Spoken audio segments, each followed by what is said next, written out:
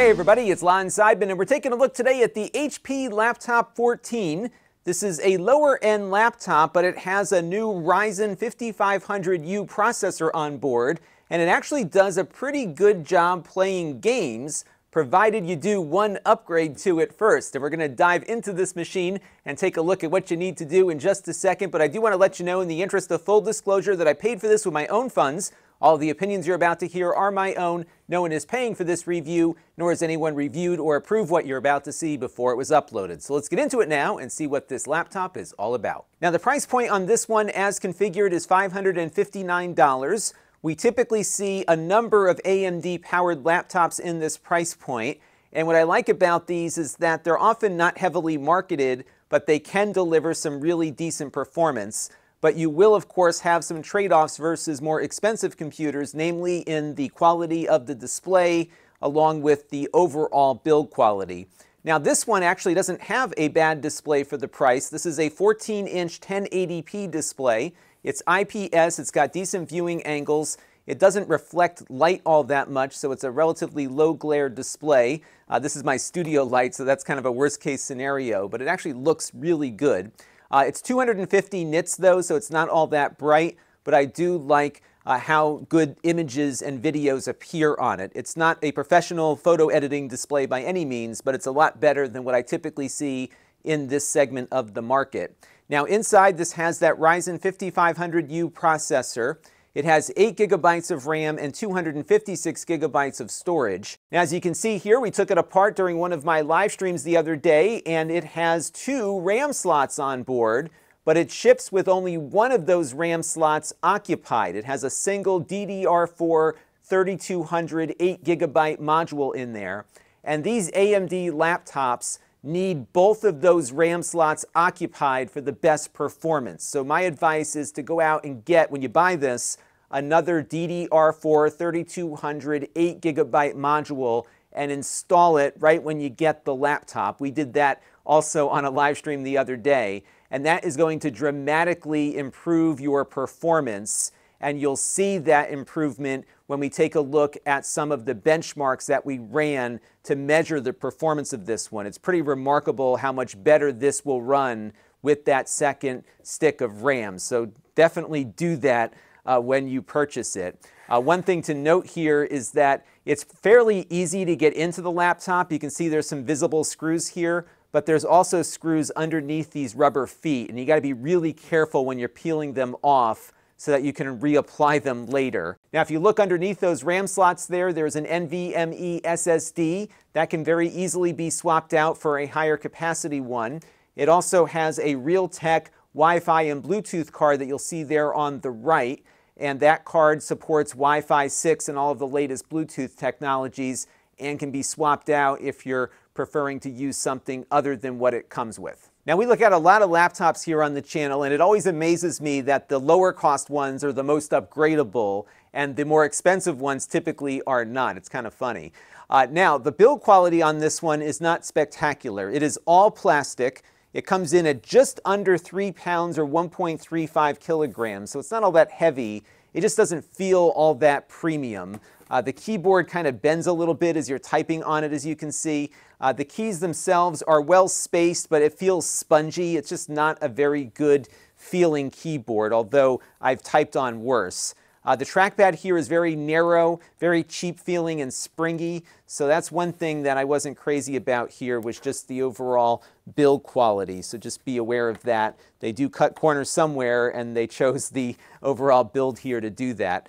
There is an SD card slot here on the left-hand side, and as you can see, the card goes mostly in but does stick out a bit. It doesn't have one of those eject mechanisms, so you have to kind of pry it out of the side if you do put a card in there.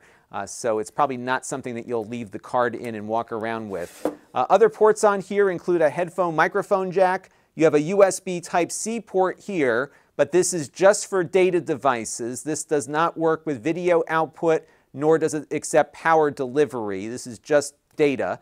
You also have 2 USB 3 slots next to it. All 3 of these USB ports run at the Gen 1 5 gigabit per second speeds. I did connect an Ethernet adapter up to it earlier and it worked fine, but you're not going to get the 10 gigabit speeds on more expensive laptops. And of course, this does not support Thunderbolt either. There is an HDMI port here, but this is HDMI 1.4 only. So this will support 4K displays, but only at 30 frames per second. And this is the only HDMI output on it. And you've got your power plug over here for plugging in its included power adapter. Battery life on this isn't bad for the price point. You're probably going to be in the 7 to 8 hour territory, depending on what you're doing with it. If you're gaming or video editing, obviously much less battery life doing those things. But the basic tasks, I think, with the display brightness at a reasonable level will probably get you closer to the 8.5 hour mark. Just don't expect miracles out of these low-cost machines. All right, let's take a look now and see how it performs. We're going to begin with web browsing and work our way up from there. I'm going to load up the Google Chrome browser here and visit the nasa.gov homepage. And you can see how quickly everything renders in when we click on stuff. This performance is really on par with what I typically see out of the top-end Intel laptop processors, at least for doing some of the basics here. And you probably won't notice all that much of a performance difference visually with one stick of RAM versus two when you're browsing the web and doing email and some of the basic kinds of tasks. It's really when you get into gaming where things really start to take a different turn. So overall, it performs great and performs as well as a computer that might cost twice as much when you're doing the basics. Let's take a look now and see how it does with YouTube. So here we've got one of my 1080p 60 frames per second videos playing, and it looks like it's able to sustain playback without dropping any frames. This means you'll have a good experience on YouTube, on Twitch, on Netflix, and many of the other video providers out there. And again, the display isn't too bad for consuming video. And on the browserbench.org speedometer benchmark test, we got a score of 145.9. That's with 2 sticks of RAM installed. That puts this right in line with what we see out of the i5s and the i7s from Intel in this current generation. And again, you won't see that much of a performance difference doing this stuff with only a single stick of RAM installed. Now there is a webcam on board here at the top. It's your run-of-the-mill 720p webcam. That's what it looks like. It's not going to win you any awards, but it's good enough for doing Zoom calls and that sort of thing. And the processor, of course, is more than capable of conducting video conferences. Now the built-in speakers on this are not great. They are located right here. They are stereo. So you'll get some decent stereo separation, but the sound quality is definitely lacking. So it's adequate for web conferences. They're actually pretty loud for that purpose. But if you're going to listen to music, I would suggest plugging in headphones or using a nice pair of Bluetooth headphones because the range of sound out of these speakers is not great. Let's take a look now at some games. Now this is Red Dead Redemption 2. We were running this at 1080p at the absolute lowest settings, and it actually was pretty playable. This is about 20 to 25 frames per second at that resolution and frame rate, but we got between 30 and 35 frames per second when we ran it at 720p, and I think that's very playable and kind of surprising actually for a laptop in this price category. Again, that's with 2 sticks of RAM installed. This is Doom Eternal, again, 1080p, lowest settings, and here we were getting about 45 to 50 frames per second, believe it or not, which was pretty impressive. So that was a lot of fun to play on this one. And of course, 720p did even better than that. We also checked out No Man's Sky. This is 1080p at standard settings, which is basically their equivalent of low settings. And when we were playing around here, we were in the 30 frames per second category, give or take. This game varies a bit depending on whether or not you're on the ground or in space, and they recently updated the game to be a little more demanding graphically, but it was very playable at 1080p here with those settings at a minimum, and it did a little better again when we went to 720p. So you can really play some current games on this one, provided you add that second stick of RAM. Now, a few weeks ago, we looked at another laptop that has the same processor on board. That one had dual channel memory, but only 8 gigabytes of RAM total, and we couldn't get some of those games to run properly at 1080p, and that's because it only had 8 gigs. So having 16 gigs with this chip appears to be the sweet spot, especially if you want to play some games. Now let's take a look at the 3D Mark TimeSpy benchmark, and we're going to begin by comparing this laptop against itself. So check this out. With 2 sticks of RAM installed, we got a score of 1,215, but only half of that score when we had just 1 stick installed. And that's a good indicator here as to why you want to put that second stick of memory in there. It really makes a big difference for games, and that benchmark really shows the difference between the two configuration options you've got here. And with those 2 sticks of RAM on board, you can see just how competitive this Ryzen 5500U is against the top-end Intel i7s with Xe graphics on board. We typically see that chip in more expensive laptops. This one is keeping right up with it, and it's also doing a lot better than what we saw on the 4500U from last year. So altogether, AMD continues to drive the market forward, and this is great for consumers because you can get a really nicely performing laptop here at a pretty reasonable price. And on the 3D Mark stress test, we got a failing grade of 89.5%.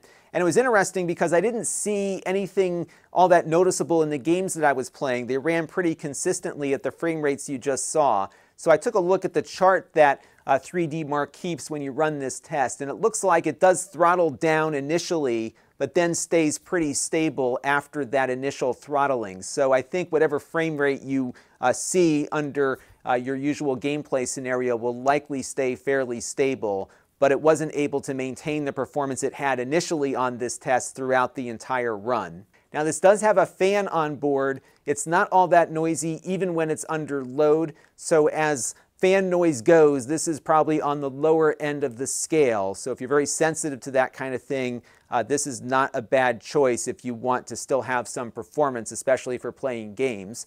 The fan doesn't generally kick on all that often. It's only when you really place the computer under load or it's doing some kind of updating in the background. Now, as usual, we booted up Ubuntu 21.04 to see how well everything runs. Video and audio were detected properly. You can see it's pretty responsive here, just like it was in Windows, but unfortunately the Realtek Wi-Fi and Bluetooth module was not detected. I'll put an image of that up on screen now so you can see if you might be able to track down some drivers for it, or you could of course swap it out completely for something that's more compatible. Now overall, I felt this was a decent laptop for the price point. I'm not crazy about the build quality. The keyboard I can live with, but the trackpad is something that I have not been crazy about as I've been playing with this machine. But with that second stick of RAM installed, and yes, I know I'm a broken record on that, you really will have a nicely performing computer that will surprise you, especially when you're playing games on it. So all in, I continue to be very excited about what AMD has brought to the market, especially in this segment of it. That's going to do it for now. Until next time, this is Lon.TV. Thanks for watching. This channel is brought to you by the Lon.TV supporters, including gold level supporters Chris Allegretta, Tom Albrecht, Jim Callagher,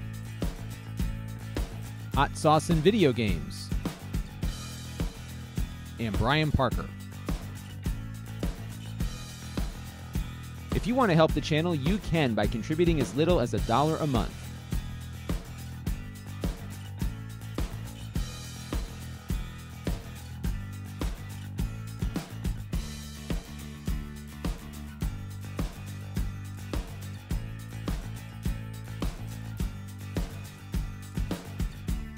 Head over to lon.tv/support to learn more.